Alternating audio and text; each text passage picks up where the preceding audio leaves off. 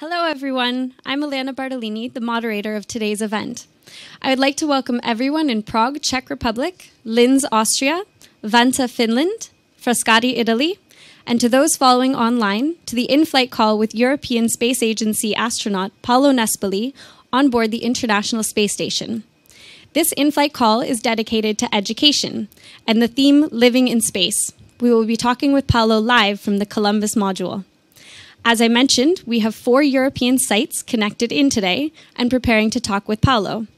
At each of these sites, teachers and students have been participating in local events throughout the day, which have been organized by the National European Space Education Resource Offices, known for short as ESEROs. The ESERO program is ESA's umbrella project for supporting the primary and secondary school education community in Europe. ESEROs are offices established in ESA member states, which operate in the country's language and support the teacher community in their daily delivery of the national school curricula. There are currently 12 ESERO offices covering 14 countries around Europe. ESEROs partner with the national education institutions, ministries of education, and space agencies to provide teacher training and professional development, classroom resources, information about space careers, and competitions and hands-on projects for students. ESERO's main objective is to use space as a context to excite and inspire students to engage science and technology. At each of the local events in Czech Republic, Austria, Finland, and Italy, the teachers and students have had the opportunity to participate in activities and hear from expert speakers about the uniqueness and many challenges of living in space. In just a few minutes, teachers in each country will have the opportunity to ask questions about this theme to Paolo Nespoli. To kick off the event, we will begin by going around Europe with a round of introductions from each of our connected sites. We will begin with Czech Republic. Our friends in Prague, please go ahead. Good afternoon, everyone. Good afternoon, Alana. Good afternoon to many teachers and students gathered in Austria, Finland, and Italy. Welcome to the Zengers Auditorium on Czech Technical University in Prague. My name is Lukáš Holman and I'm the ESERO Czech Republic manager. And we are here with more than 250 students and 50 teachers across the Czech Republic.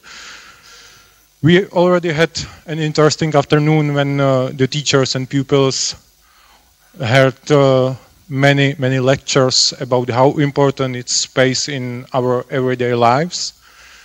And I would like to thank you to all keynotes and all the ESERO working staff present here, because without them we will not be able to organize the event like this, the in-flight call. ESERO Czech Republic was founded 3 years ago, and we believe the teachers are the ones who are able to inspire the pupils to make a career in science or in technology. And in 2017, the ESERO delivered the space education to more than 850 teachers from Czech Republic, from more than 200 schools. ESERO Czech Republic is also organizing many interesting competitions like the CanSat. And today we have the unique opportunity to host this fabulous in-flight call event. And for that, I have to especially thank to all the technicians here at Czech Technical University, because without them it wouldn't be possible to organize it. I'm also very pleased that the Slavomír Zdibsky, the ESA education representative, is here, and he has given an exciting presentation about life in space and the space in future, how we will explore what we will do in space. And also many experts from the Czech universities and the Czech Academy of Science give us very exciting presentation about their research. And now let's switch to our colleague in Austria.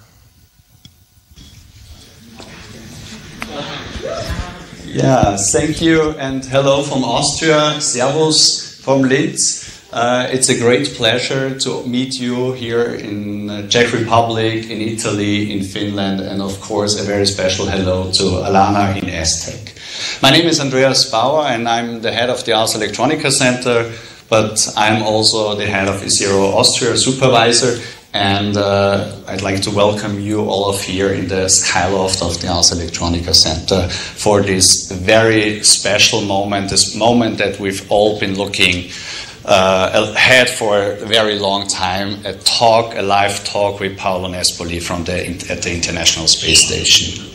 Together with me here are more than 100 students from let me say a very special welcome and thank you to the pupils from the BRG Europa Gymnasium, because they were the ones who were in charge of the Austrian questions, and together with them they really worked hard to make these things happening. We also have schools from Vienna traveling up here just to be part of this very amazing moment. Ars Electronica has always been a place where future and technology and innovations came together. You can always say we were on the hunt for new ideas and for the inspirational power that is behind new technologies. And what impact particularly these new technologies have on our daily lives.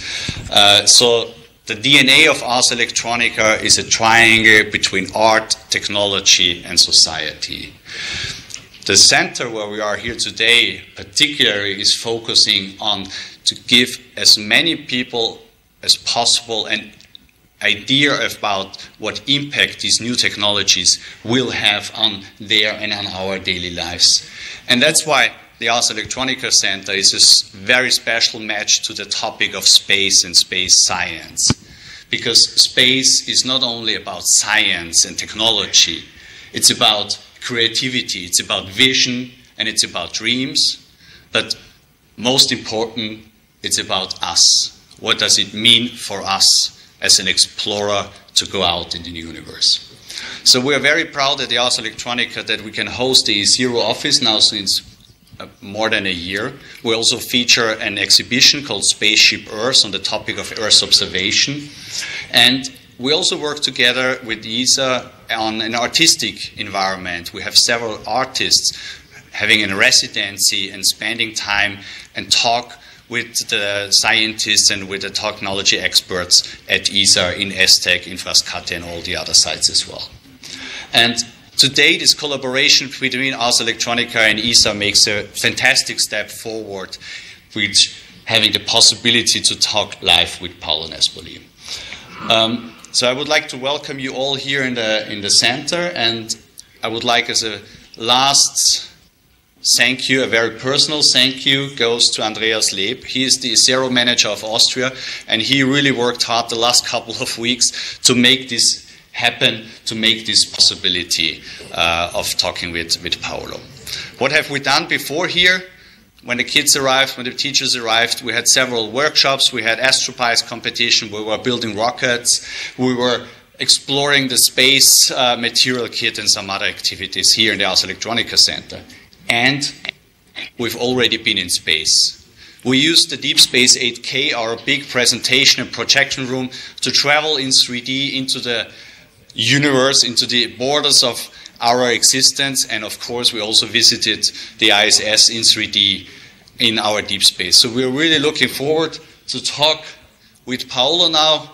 That's it for the moment from Austria, and we say goodbye at the moment. We're a big wave from Austria and pass on to Finland. Thank you.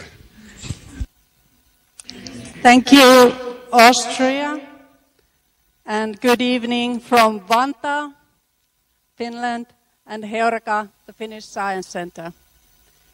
There are over 50 teachers and students in this auditorium with other Heureka visitors. And everybody, if you could turn around, look at the camera, and give a big wave. My name is Jutta Kujasalo, and I'm the head of learning and events here at the Science Center. Beside me in the first row are also the teachers who will be asking the questions from Paolo Nespoli later on today. We're all very excited and thrilled to be able to take part in this in-flight call. Heureka was founded in 1989, and since the opening, the focus of our work has been in inspiring and motivating children, students, adults in the fields of science and technology. Heureka is a cultural and educational institution where you can experience and learn about science and technology in an exciting and fun, hands-on environment. Our mission is the joy of discovery, where we inspire discovery, participation, and learning. Research and science are the core of our operation, and we aim on impact. Science, technology, engineering, arts, and math, the STEAM subjects, are the core of our work. The Science Center is a multiple learning environment where several laboratories, a planetarium, the Science on a Sphere exhibit, a science theater, and the exhibitions are only part of all the surroundings, learning environments, and the facilities we use with our visitors. Heureka is one of the collaborating partners of Nordic ESERO. Together we aim to support teachers in bringing STEM subjects which use space as a context to the classrooms in Finland. We organize workshops for teachers and develop resources to use in the classrooms. All this to enthusiast the students to choose for a career in the STEM fields in the future.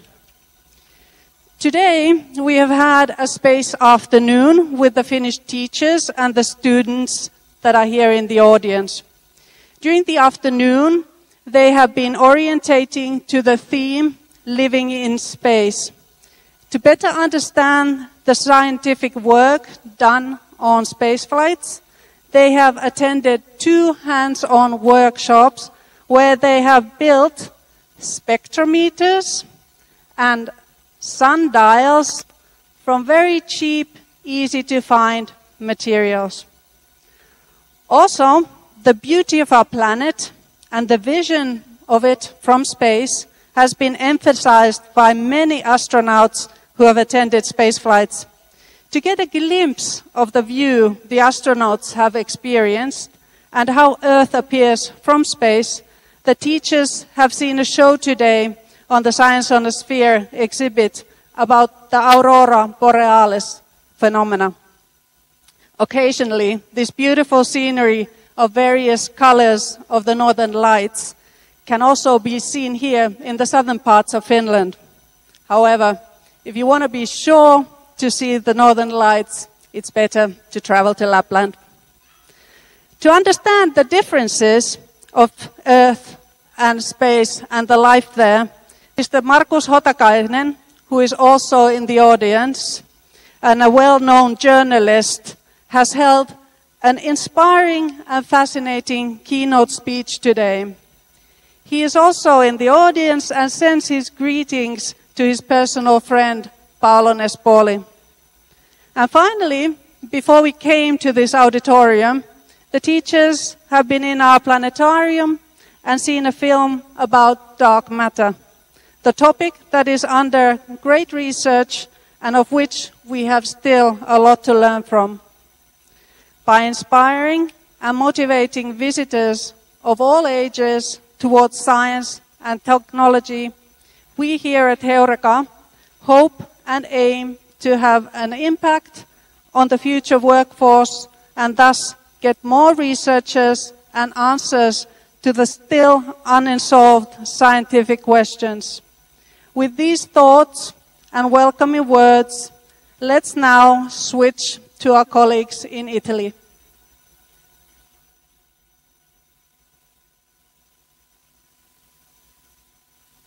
Thank you, Finland. Good evening from Italy and from ESA Esrin. I am Susanna Tolico, and here I am with teachers and students coming from various schools from Italy who have joined us today for the in-flight call with Paolo Nespoli. We are all very happy and excited to be participating to this great event. ESRIN is ESA's Center for Earth Observation. It's located in Frascati, a small town 20 kilometers south of Rome in Italy. With ESA's Earth observation satellites, we are able to provide a truly global picture of our planet to to safeguard the fragile and unique spaceship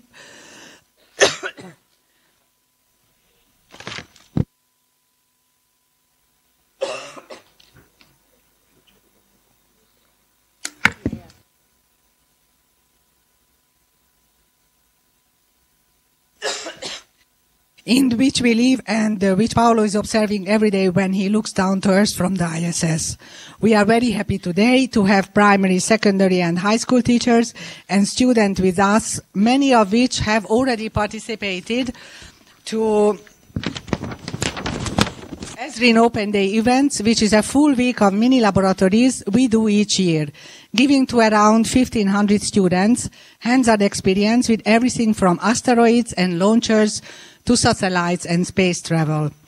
We therefore have in the room teachers and students who met Paolo during past open days when Paolo took the students on a guided tour through the International Space Station, showing the experiments he took part in, as well as the breathtaking pictures of planet Earth, which he took from the Italian-made cupola. Paolo's mission name is Vita, which means life in Italian. It is a mission of ASI, the Italian Space Agency. And so today we had the pleasure of having two guest speakers from ASI who worked very closely on the Vita mission. One is Giovanni Valentini, and then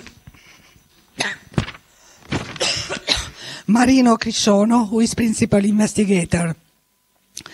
We also have lucky teachers here who are ready to ask Paolo their questions, and we are looking forward to seeing Paolo on the ISS. We still have approximately 10 minutes before the connection with the ISS is established. All sites, including ours, will go into a standby mode while we wait for the ESA moderator to start the in-flight call. Stay tuned.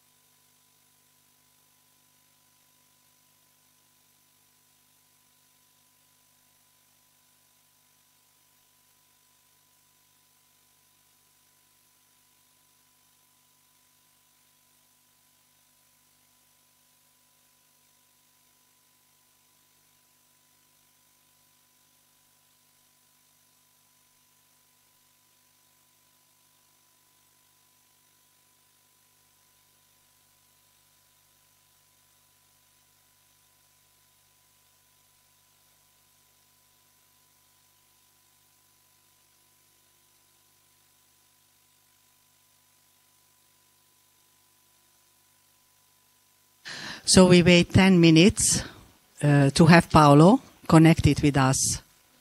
10 minutes.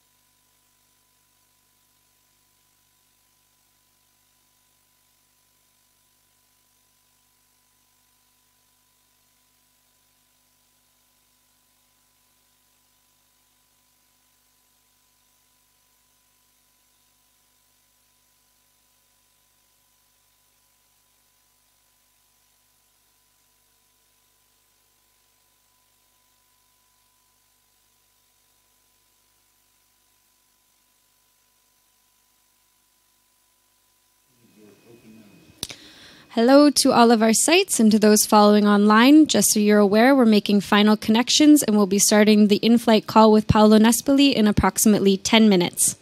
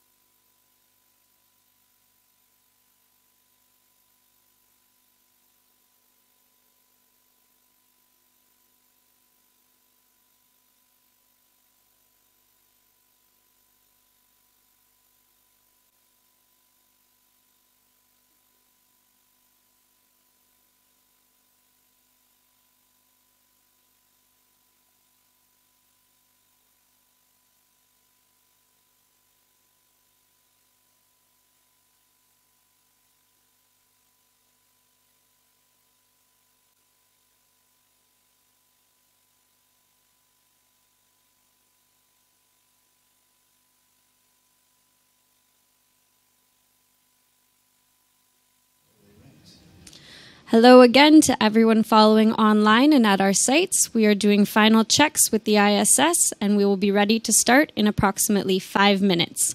To repeat, we're doing final checks and we'll be starting in approximately 5 minutes.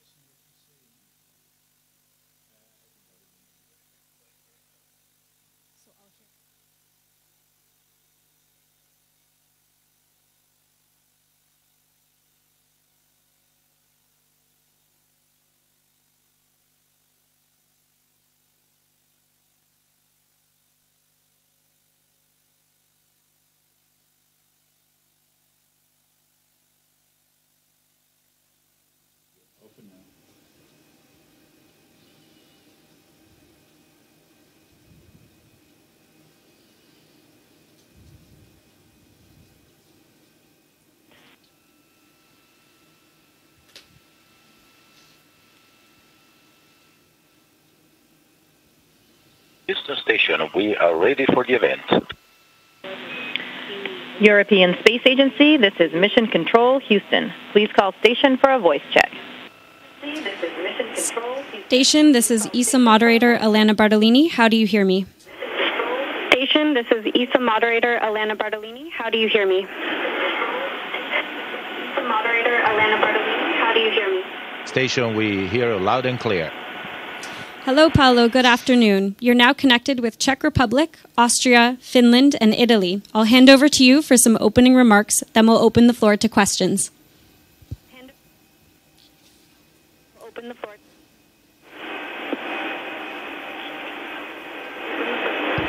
Yes, good afternoon, everybody. It's a pleasure to have all those countries representing Europe here in space. Welcome to the International Space Station. I know you have had a very intense program so far, talking about space, doing and understanding a lot of the reasons why we go to space, and now we're going to show you a little bit. So I'm looking forward to hearing your questions. We will begin with our first two questions from Czech Republic. Czech Republic, please go ahead. We will begin with our first two questions from... Is Jan Miška. I'm a member from Czech Astronomical Society, and I have following question to you. When the new generation of spaceships will be built, do you think they will include a centrifuge module that would mimic gravity to counteract the effects of the microgravity? Grazie per la risposta.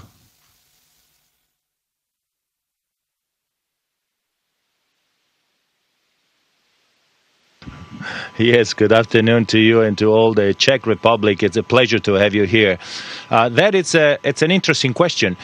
We here on the International Space Station, we are orbiting Earth in low orbit. And one of the reasons why we are here is because there is no gravity. We don't feel gravity. We have a small centrifuge where we can put some samples or some animals and spin them to compare what happened to them to other animals or other plants that are left in zero G. But normally, we think, I believe that centrifuges here are not useful for humans, or at least they are complex enough to make things on the space station too complicated to have a centrifuge. Of course, if we will fly deeper away from Earth, flying for many months, if not years, towards a planet, probably having a centrifuge will make sense and will warrant the complication that the technical complication of having a centrifuge on board.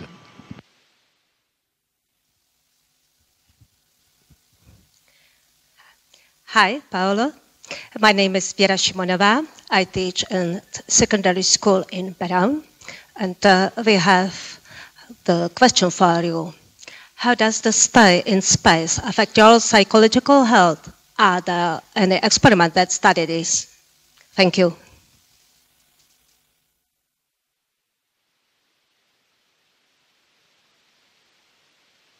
Right, and if I understand correctly, your question is about time in space. Is that correct?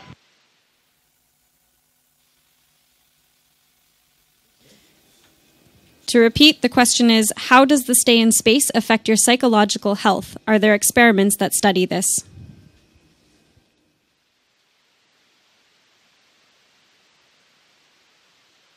Okay, I'm sorry. Now I understand the psychological effect.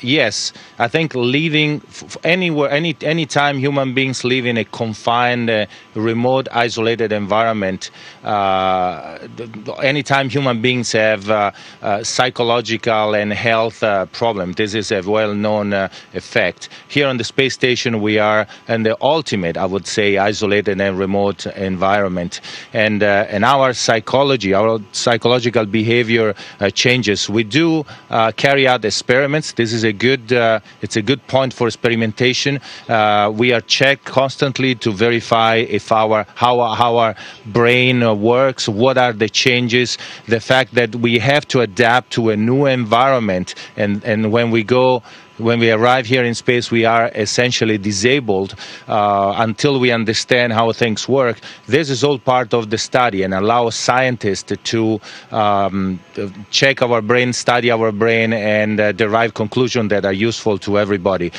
We do live together with 5 other crew members, and there's also, it's a forced environment, and that also has some psychological complication, as the fact that you are far away from your family, somehow you're missing them, but they are also missing you. And it happens not a long time ago that I was here in space and a hurricane arrived in Houston and hit Houston with my family, my wife and 2 kids alone there.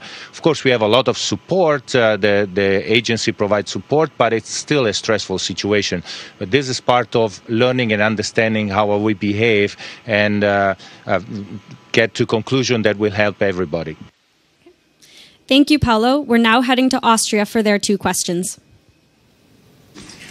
Hello, my name is Hans-Otto Gassner from Europagymnasium Auhof. My question: where does the oxygen on the International Space Station come from? Are there plants on board that help to produce breathable air?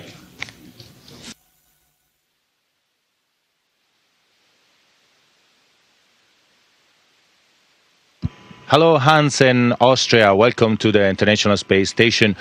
Today here on the space station, most of the oxygen that we breathe actually comes from Earth and is supplied by vehicle that every 3 to 4 weeks arrive here on the space station. Most of it is like that. Some comes actually from an electrolysis process, because here we recycle water. Not all the water can be recycled to the level where it's potable again, and the one that is not potable can be broken down and the oxygen can be reused in that way. We do have plants, few plants here, but mostly not for producing oxygen, for testing the capability of producing enough food, fresh food for a cruise that will go farther away than low Earth orbit. And I guess it would also help with cleaning the CO2. So, hello, my name's Ruth Brown, and I'm a teacher at Europagymnasium Auhof in Linz. And here's the next question. Many films depict humans living in space and on space stations.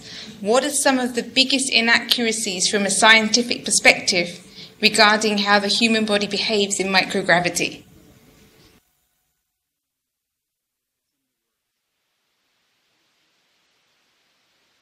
Yes, don't go to watch a science fiction movie in space with an astronaut, because it's gonna let you pester you enough that you cannot enjoy the movie.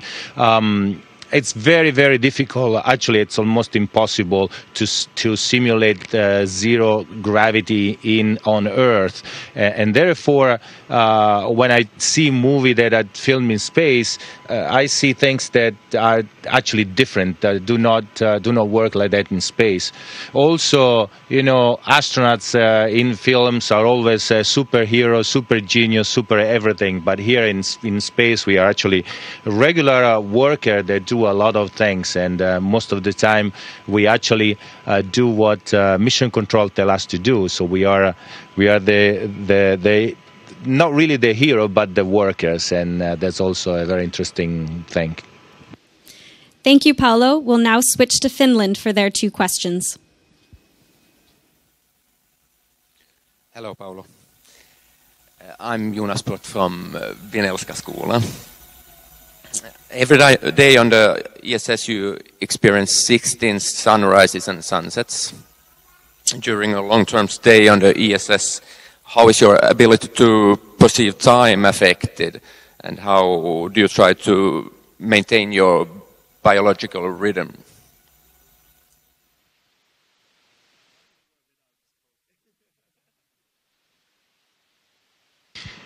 Hello, Jonas. Hello, Finland. It's a pleasure to have you on board on the space station. Time, it's a very interesting topic here on the space station. And in fact, without reference to the outside, or even if you have a reference, the cycle sun, day and night changes so fast that your circadian rhythm, your body does not have time to adapt and to sync up. So what we actually do, we try to go by the watch. We use GMT and we actually work according to the watch, which is really interesting and makes you think that time is really not an objective thing. It's a subjective thing. So it could, sometimes I think 10 minutes is passed and instead it's 45 minutes, and sometimes the time never passes. So it's really, really interesting how time is really linked to our environment where we are.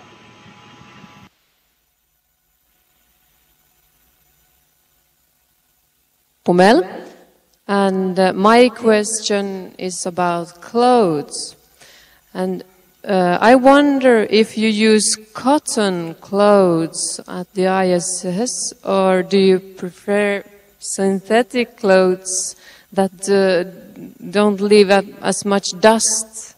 And if it gets dusty on the ISS, how do you clean it?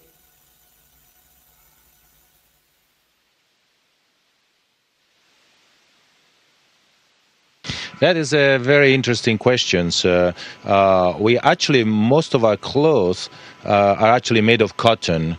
The drawback is that they leave a little bit of dust or filaments that actually are circulated into the air, and eventually they are absorbed by our life control and support system. So there is constantly on the space station, there is a recircle of air. There is a draft that will pull things towards the fan, and the fan has a grid and will capture all these little substances. And every week we go and vacuum and clean everything. We usually use cotton because it's one of the best things that works against fire. Most of the synthetic fabric has a problem with melting and therefore causes problem in case of fire. And we really need to be attentive here on station about fire. So we end up using cotton. It's very breathable. It's a natural fiber. It's very nice to wear. We don't have a capability to wash it, so whenever we use shirts or pants over and over and over and over, and then finally, eventually, when they are dirty, we just throw them away and use a new pair. Thank you, Paolo. We will now switch to Italy for their 2 questions. Hello Paolo, my name is Elisa Piovesana from Istituto Comprensivo Corradini in Vermicino. My question is, when you spend a long time in space, at what point do physical changes such as muscle loss become noticeable, and how do you deal with it?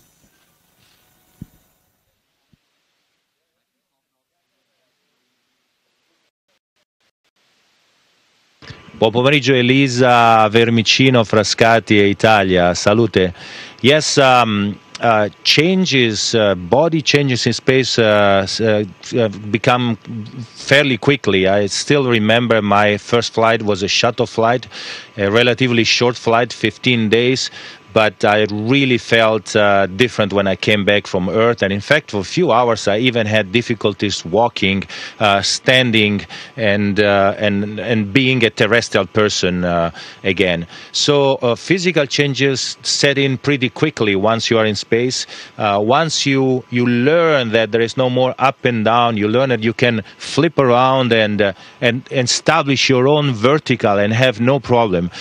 This then becomes a problem when you go back to Earth. We do about 2 hours of physical fitness per day, 1 hour of cardiovascular exercise, like a cyclette or a treadmill, and we do actually weight training for another hour. This in order to maintain our skeleton and our muscle mass, otherwise we will lose mass pretty fast.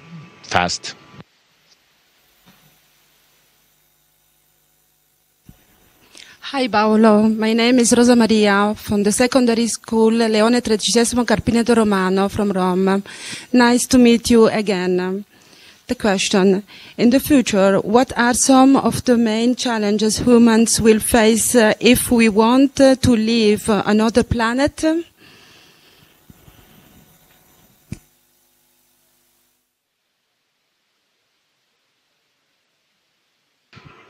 Well, there are a lot of challenges if we want to fly to another planet, go to another planet, and eventually establish a community up there.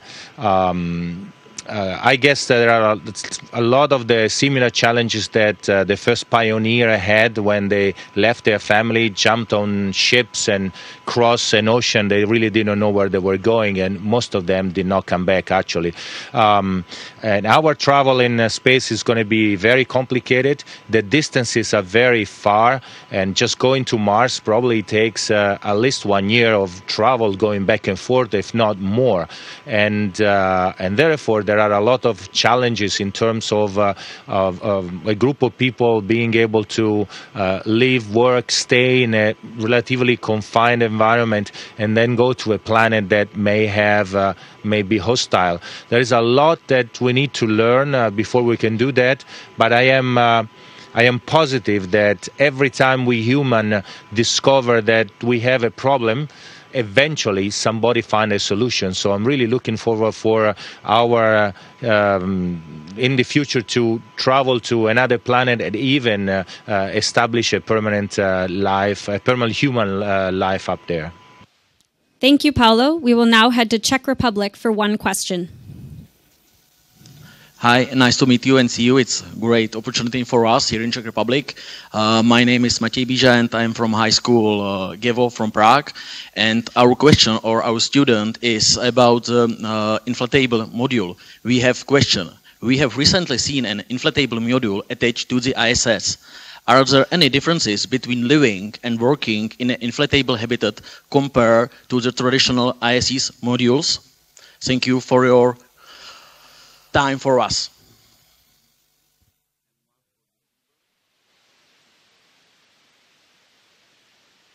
Yes, well, inflatable modules are very interesting structures. In principle, they can be much lighter, and much smaller in volume when they are launched in space. And then when they are in space, they can inflate and become pretty big. So they are really, really interesting from that point of view. On top of that, they can be made of a substance that if hit by, let's say, a meteorite or micrometeorite, can actually repair itself. So they are very, very interesting, and I'm guessing that in the future we will use this kind of structure to build a bigger space station. Now the fact that they are inflatable forces a little bit the shape, which usually is a circumference or an elliptic shape, but I think the advantages overwhelm the disadvantages. We do have a small inflatable module up here on the station. It's actually a test module. We went, normally it's closed because they are testing to verify that there is no leak and it can actually be in space without causing any problem. We went in there a week ago just to test, and I have to say that from the inside it looks exactly like any other module, and I would not have any problem living in there. Thank you, Paolo. That's about all the time that we have. So I'm now going to hand over to you to give a brief goodbye to Czech Republic, Austria, Finland, and Italy, and to those following online.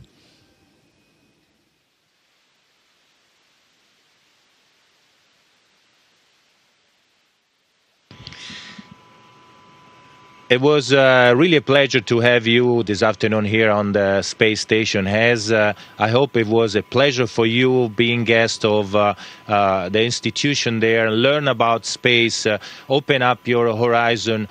We do challenge you to dream, to come up with impossible dreams, like, for example, going to space, but any dream that you can have, any dream that comes from your passions. We do challenge you to come up with things that are impossible, and then wake up and start working, because this impossible thing, when people really want, when they apply themselves, when they learn from mistakes, when they work on team, when they study and understand what they're doing, even this impossible dream come true. So I'm looking forward to coming back to Earth in about a week, but keep expanding, keep talking to school kids and push them to go further. And I'm looking forward to be back maybe in 20 years and be sitting there where you are now and watching some of you in space or God knows where doing crazy impossible things and enjoy that. So enjoy and have a good time. Ciao. Okay.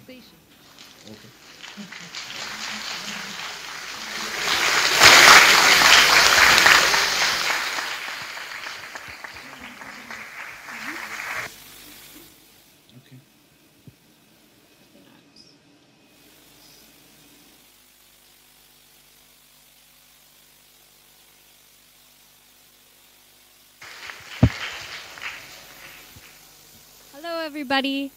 This is Elena back at ISA Aztec. To those of you that didn't get a chance to ask your questions today, I encourage you to perhaps pose them to Paolo online. He's really great with answering things on Facebook, Twitter, on his blog. So I encourage you to ask the questions on there. I'd like to take a moment to thank everybody at all of our sites today, and also to those that are here with me in the Master Control Room, Christina, Case, Andrea, and Stefano. Thanks to all of them for their hard work. Also to my ISA colleagues that are on site. And now we're going to quickly go around for a round of goodbyes from each of our sites, starting with Czech Republic. I would like to thank you first to Paolo for his time and for all of his answers to questions, not only from the Czech teachers. I would like also thank you to ISA to provide us this unique opportunity to do the in-flight call here in the Czech Republic. I would like to thank you, the Czech Technical University, and all of the partners of the event. And of course, I would like to thank you, all of you here gathered to be present here. And now just only wave to all of the sides and move to Austria. Thank you. Thank you to all of us. I think in the name of all who are here today at the Ars Electronica Center, thank you for this great opportunity to talk live with Paolo Nespoli and his great answers. I think he really got big inspiration for some of us here, and we were talking before of who is going to be the next Austrian astronaut, and I think their chances are fairly high that maybe one of them is in this room right now. Thanks a lot, and a big wave from Austria, Linz to the rest of Europe and international. Bye-bye. Thank you also from Finland, Heureka and Vantaa. We're all waving to you. I'd like to thank ISA for making this possible, Nordic ESERO for wonderful collaboration, making this possible, and all you teachers, students, and Heureka visitors that have attended. Thank you also behind the camera, and now to Italy. Thank you, Finland, and we would like to thank Paolo. We would like to thank all of you participating to this fantastic event, and we wish to Paolo a fantastic, nice landing on the 14th of December. You can follow on ESA TV. Bye. Thank you again to everybody at each of our sites and to those following online. That's goodbye from here in the control room at ISA Aztec.